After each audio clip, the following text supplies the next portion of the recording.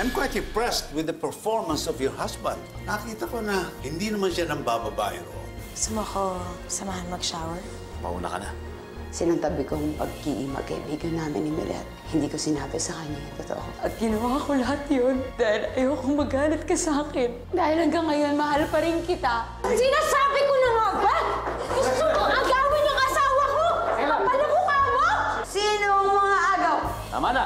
Naiipit lang ako sa sitwasyon at nahihirapan ako pero wala akong magawa. Paninindigan ko itong kasalanan ko. Mas madumi nga ako sa'yo, okay? Pero pareho tayong hindi malinis.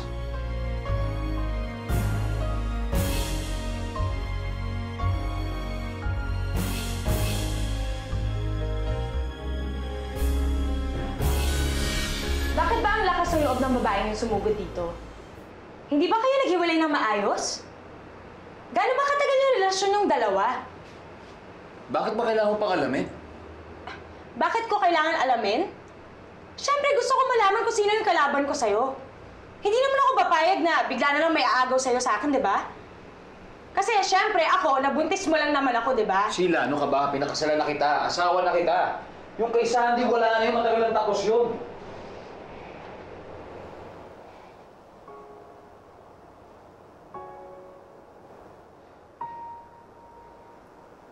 Hindi mo na ba siya mahal?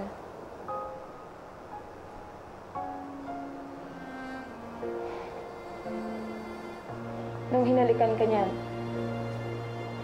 may naramdaman ka pa ba?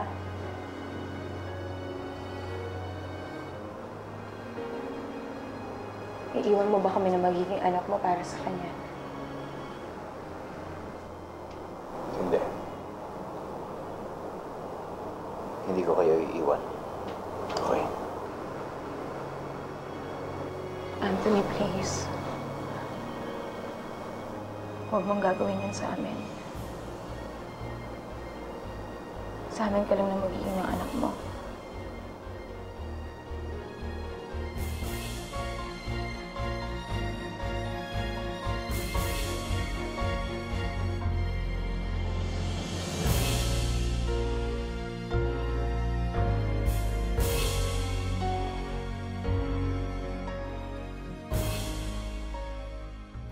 Oh my God. I can't believe na hinalikan mo si Anthony. Alam kong gagawin mo lang din yun, di dapat di na tayo pumunta doon in the first place. Hindi naman yun ang gusto kong mangyari. Pwede ba masakit yung ulo ko? Tulungan mo lang ako mag-empake at tumahimik ka dyan. Ay, naku ka talaga.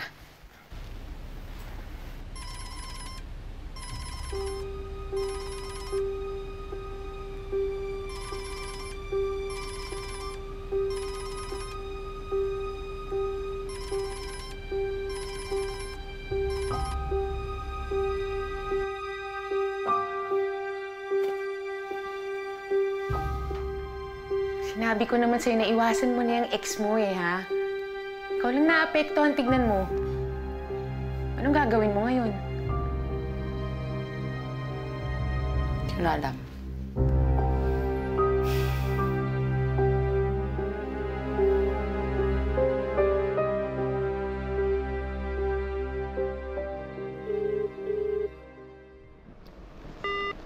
Oh, eh bakit? Bihira naman talaga to si Sandy. Pambira, binamaan pa ako ng telepono. Hindi ko na pa ito maintindihan eh. Oh, wala na. Tapos sasabihin magpapadala sa email ng ganito. Wala naman ako natatanggap. Adi, hirap nila kaulusan. ano ba daw yung email? Hindi mo narinig yung sinabi ko? Wala nga ako natatanggap. Sabi may email. Hindi na lang kasi sabihin bakit kailangan mag-intay pa ako ng matagal. Eh, wala naman dumadating. Parang sila ni Anthony. Ang hirap nilang kontakin. Ay, ate, baka may milagrong ginagawa yung dalawa. Di ba mag-ex-jowa yun? Ex-lovers, alam mo na. O, ngayon? Eh, baka... milagro comeback feelings, ganun. Alam mo ba, kung tutuusin, may pakalawang tao ka na nagsabi niyan sa akin. Kote. I am telling you, yung dalawang yan, baka nga may milagrong ginagawa. Kasi hindi mo makontak si Sandy, hindi mo makontak si Kuya. Ay, kasi baka nasa isang kama, di. Tapos, nag-breakfast together, ay kaloka. Iba ka rin, ano? Iba ka. Iba ka sa'yo. Thank you. Pwede mo naman sabihin baka kaya parehong busy yung telepono nila dahil baka nag-uusap silang dalawa. Hindi eh, iba ka. Ang gusto mong sabihin sa akin, magkasama na sa isang kama na nagbe-breakfast pa together. Hindi ba? Sigurado ka na ang pinag-uusapan natin eh. Si Anthony? Hindi yung asawa mong may kabet? Ganun talaga mga lalaki kasi. Pangalawang bahay nila, motel. Alam mo, kung ako sa'yo, wag na wag mo sanang ikukumpara si Anthony na asawa ko sa asawa mong may kabet. At bawas-bawasan mo yung mga kung ano-ano mga dinadagdag-dagdag mo sa mga usapan, pwede? Ikaw naman, Di. Yung tumatakbo lang yung imagination ko ba? Kasi pag hindi nangyari ngayon, pwede bukas. Pwede bukas sa susunod na araw. Kundi man, pagdating ng panahon. Lele, Ate, takbo. ano sa tiyan? Takbo! Ito na!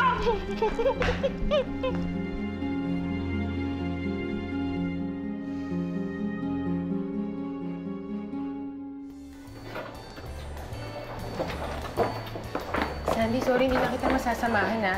Naghihintay nga yung asawa ko, eh. Basta mag-ingat ka, ha? Anyway, pupuntahan naman kita sa Manila. Baka lumuwas kami sa Makalawa, okay? Yes, please, lawan niyo ako bago ako mabaliw. Ano ka ba? Ika nga dito. You'll be fine. I'll see you, ha? Si Rudy. Sige, o siya. I'll see you. Okay. Bye, friend. Bye.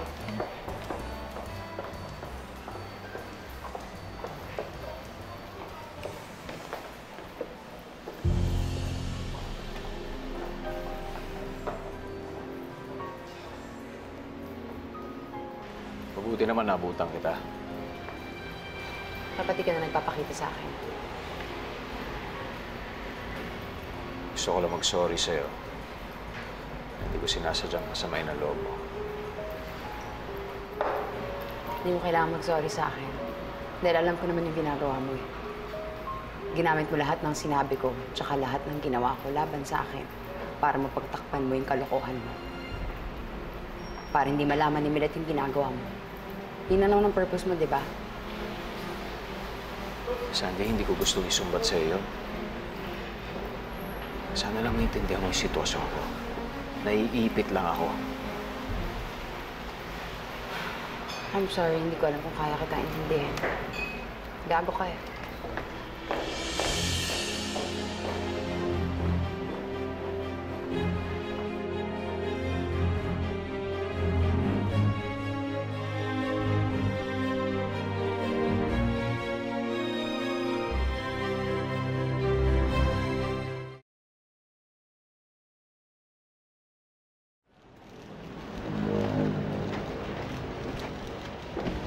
Anthony. Oh. Ang ba't nandito ka? Hindi ba dapat nag-honeymoon ka pa? Oo nga, dami rin kasing trabaho na naiwan dito. Tsaka isa pa, nagpatong-patong yung mga iniisip ko. Dinagdagan pa niya ng Sandy na yan. Si Sandy. Nakilala ko yun dito. Hindi ko alam. Nakilala mo pala. Oo. Naging ex-girlfriend ko kasi yun. Tapos, eventually, naging magkaibigan na rin kami nila Millet. Kaya naging okay kami. Pero alam niya lahat na nangyayari sa akin dito sa Cebu. Kasi lahat. Kagabi nga, dumaan siya sa hotel. Lasing na lasing. Wawala. Sinabi niya sa akin na umamin. Hindi pa pala siya nakaka-move on magmula nung nag-break kami. Antindi mo, Chong. So, teka. Ex mo siya. Hindi pa siya naka-move on. At alam niyang lahat ng sikreto mo. Delikado yan, pare. Ano sinabi mo? Ayun na nga eh. Medyo... naging honest ako sa kanya. Medyo... napagsabihan ko, masasakit ang mga nasabi ko sa kanya. Kaya nga, pumunta ako ulit sa hotel niya para humingi ng sorry, pero wala, hindi na niya tinanggap. Napaliw na siya. Baka magsumbong yun kay Millet, ha? Alam mo naman ang babaeng galit. Walang sinasanto yan. Sige na nga.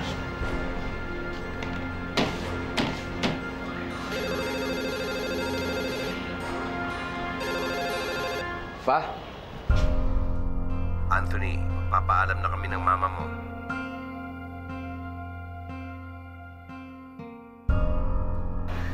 Ma'am, hindi pa po umuwi si Ma'am Sandy, Ma'am Millet. Ah, ganun ba yun? O sige, salamat dito ha. Pero wala ba siyang binanggit sa'yo kung kailan siyang uuwi dito? Wala po, Ma'am. O sige, basta huwag mong kalimutan na sabihin sa kanya, dumaan ako ha. Hindi ko maintindihan yung mga signal ngayon sa telepono kung wala ba talaga siyang signal o ano ba talaga nangyayari. Kasi tawag ako ng tawag, wala talaga eh. Basta huwag mong kakalimutan din sabihin yung sinabi ko. Pero, taka muna, ito ba kanya ba to? Ako. O sige, andito kasi yung invitation eh. Ilalagay ko na lang dito sa kanyang ano ha. Para kahit pa paano, hindi makakalimutan. Sigurado makikita niya to. Ay, may nagbubuk.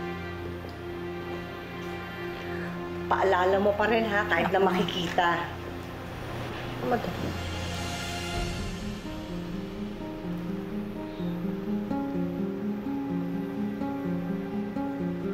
O, ayan na. Nandito na ha. Salamat ha, Joy. Sige po. Mauna na ako.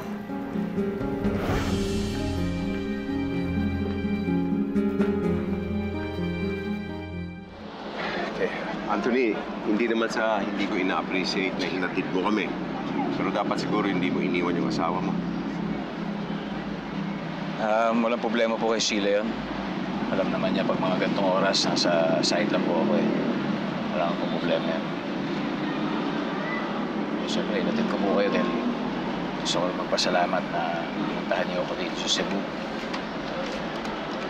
Tsaka, lalong-lalo na sa pag-attend ng kasal pa. Ma. Huwag kang magpasalamat sa akin, Anthony. Dahil alam mong hindi bukal sa loob ko ang lahat ng mga nangyari sa'yo dito sa Cebu. Sonia, tama na yan. Sa totoo lang, parang may tinik dito sa puso ko. Na tuwing nakikita kita, parang lalo mo lang binabaon. Anthony, hindi ko matatanggap na nagpakasal ka ng ibang babae. Dito, na nandito pa ako, na parang may kinalaman pa ako sa lahat. Sorry, ma. Really sorry. Anak, natatakot ako parang sa'yo. Dahil itong araw na ito, mula sa araw na ito, hindi na magiging madali para sa'yo ang buhay mo. Tama ang mama mo, Anthony. Dalawa na ang misis mo. Gustuhin man namin, hindi ka namin laging mapagtatakpan. Alam ko po yung mga consequences. Kasi totoo lang, nararamdaman ko na nagpapatong-patong na yung mga problema. Pero huwag po kayo mag-alala. Gagawa ko po ng paraan. Mag-isip kang mabuti. Dahil napalaking problema nitong pinasok.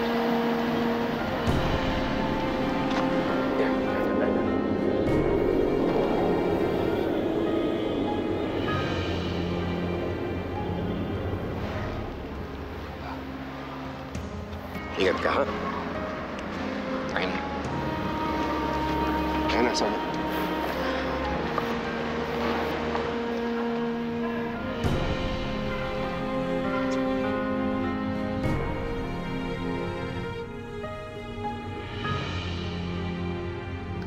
Sheila, bakit ba yan si Anthony mas gusto pa niyang magtrabaho kaysa mag-honeymoon kayo? Eh, dapat siya nga itong nagdadala ng mga pagkain na pinagdilingan mo, di ba? Ayoko na siyang istorbohin. Sobrang busy niya eh. Ganun. Oh. Day. Bakit nandito ka? Di ba dapat kasama mo asawa mo? May reservation kayo sa hotel, di ba? Kinancel na lang namin yung reservations namin kasi nga, kailangan daw siya dun sa trabaho eh. May mga kailangan daw siyang habulin.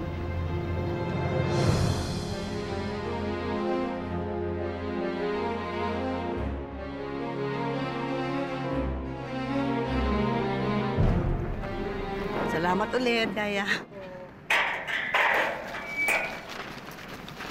Ay! Ka!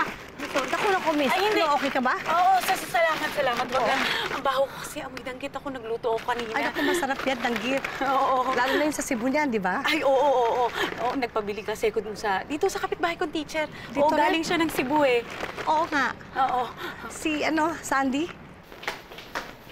Wala na. Bakit niyo pinagtataguan si Ma'am Millet?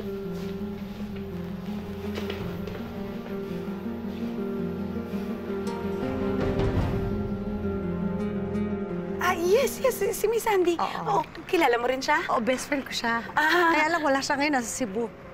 Ay, hindi. Nandiyan na siya. Nakita kami kaninang umaga eh. Galing pang airport. Baka umalis lang ulit. Hindi lang kayo nagpang-abot. Oo. Baka nga. Oo. Sige ha, mauna na ako. Salamat ha.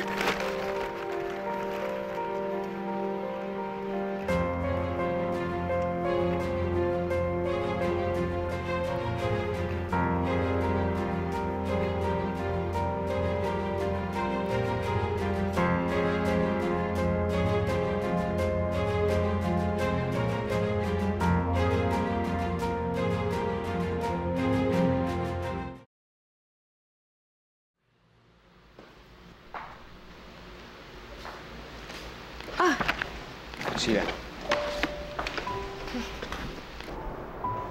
Kumain ka na ba? Sandali lang. May pinaghanda ako ng pagkain para sa'yo. Huwag na sila. Huwag ka na mag-abala. Kumain na ako. Hindi. Ano ka ba? Siyempre, ikaw ang pangga ko. Kaya, nandito ako para pagsilbihan kita. Pero okay na. Nakakain. Oh. Anthony. Pang. Ginabi ka na. Oo, naparami lang unang trabaho sa construction. Nalang gabi. Anthony,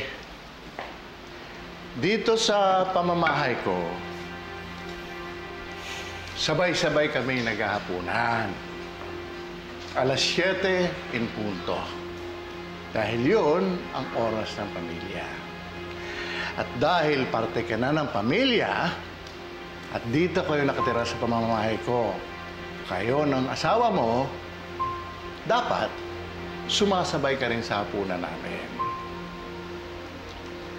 Alam ko, kumakayod ka para sa magiging pamilya nyo ni Sheila. Pero hindi tama na inuuna mo ang trabaho mo kaysa sa asawa mo. Ang isang mister, dapat laging inuuna si Mrs. Mrs. Hindi boss, hindi kaibigan, kahit na ang kanyang mga magulang.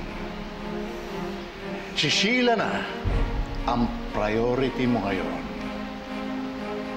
Maliwanag ba?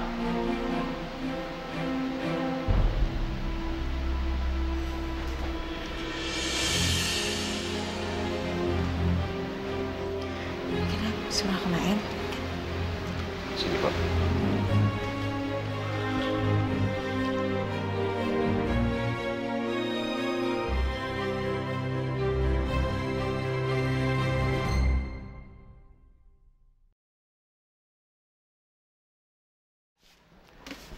Ayos din ang papang mo, no?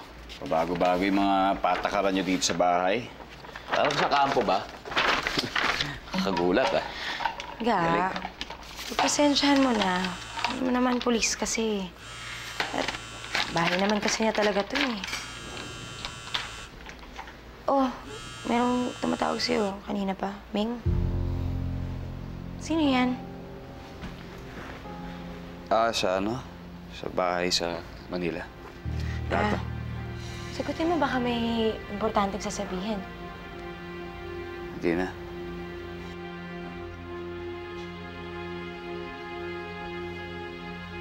Tara, tulog tayo.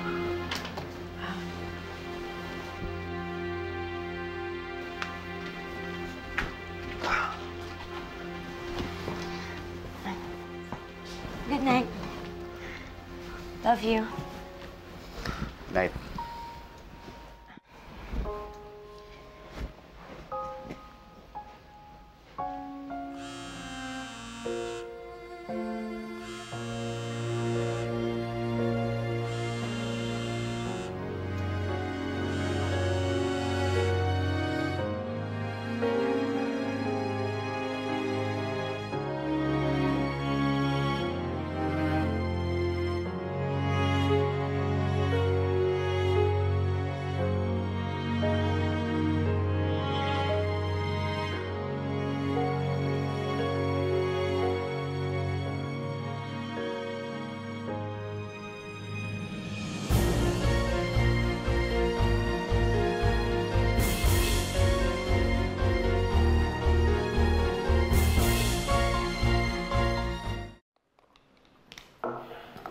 Tita, sorry kung napasugod ako dito, ah.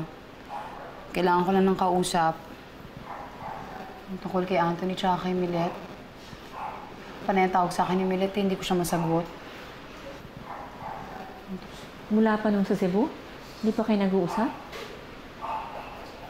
Hindi ko siya kayang harapin.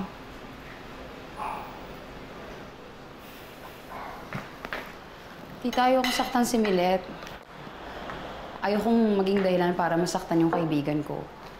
Kaya ako siya iniiwasan na magkita kami kasi baka kung ano masabi ko sa kanya o mapakita ko sa kanya.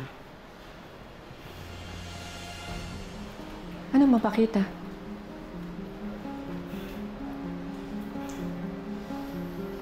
Tita, yung kasal ni Anthony doon sa Cebuana, nakuhanan ko ng video.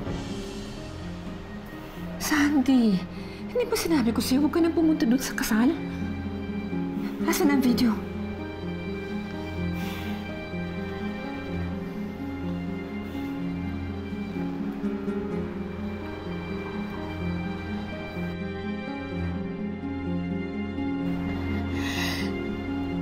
Pinadala mo to kay Millet? Muntik na ho, pero hindi ko nagawa. Sa totoo lang, tita, ayoko na sila makita. Ayoko na ma-associate sa kanilang dalawa. Pare-pareho naman tayo nag-guilty eh. Pare-pareho natin gustong protektahan si Anthony. Ako alam ko dahil anak ko siya. Ikaw, hindi mo maitatanggi sa akin, Sandy. Mahal mo pa rin ang anak ko.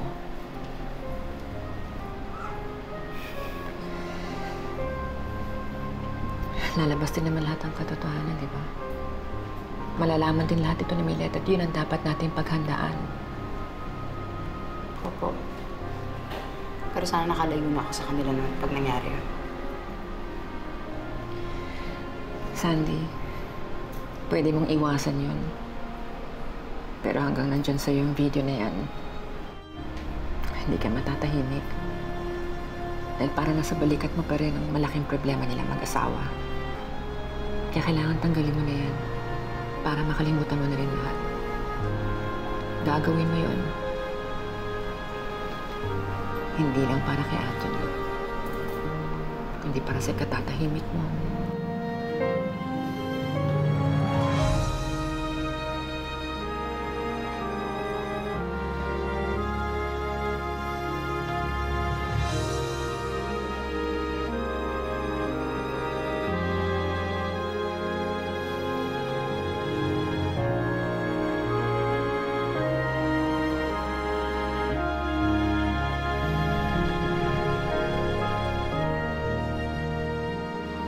Hello, May?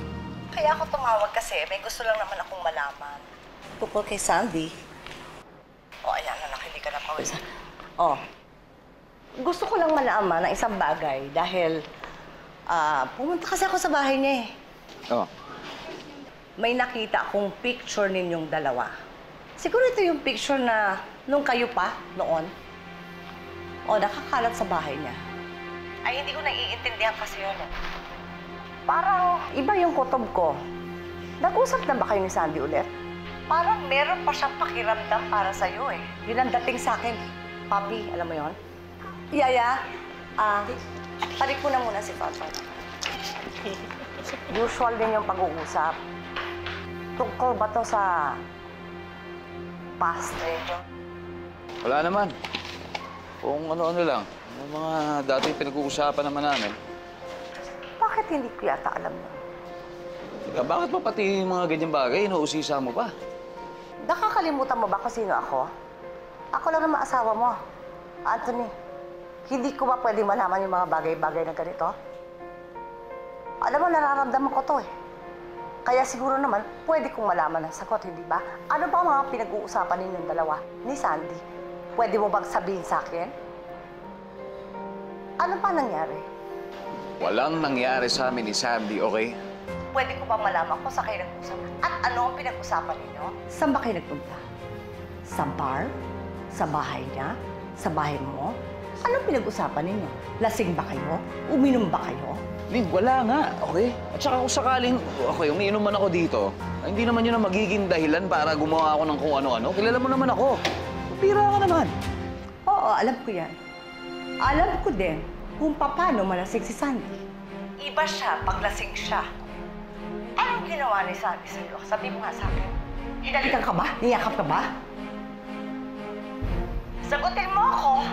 Anthony, sagutin mo. Nag-iintay ako ng sagot mo. Anong ginawa ni Sandy sa'yo? Gusto kong malaman. Hinalikan ka ba?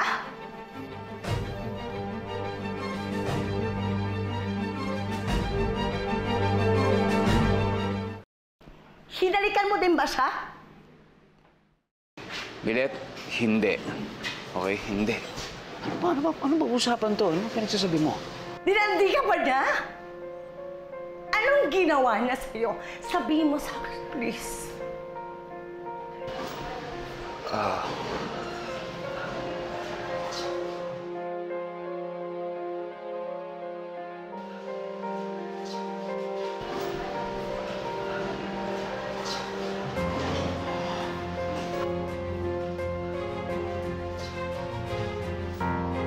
Sabi ko na nga ba?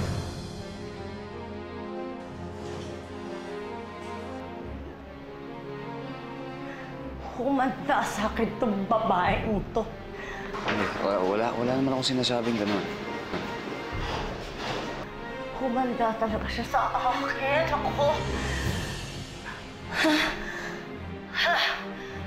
Bakit, Millet? Anong gagawin mo? Hello? Hello? Millet?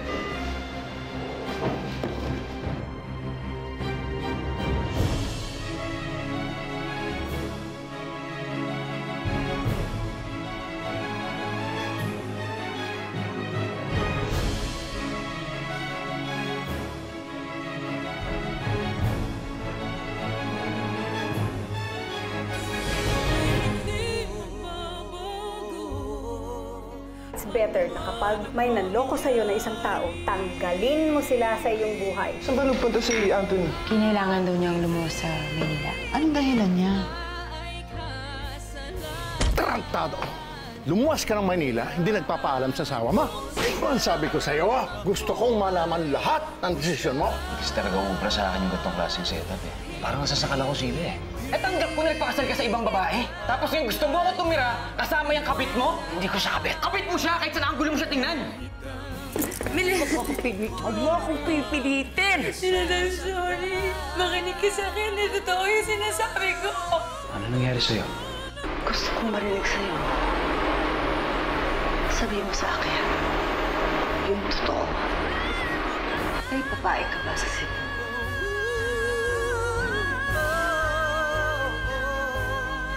Hirap naman ito. Kaming dalawa. Ikaw ako at siya.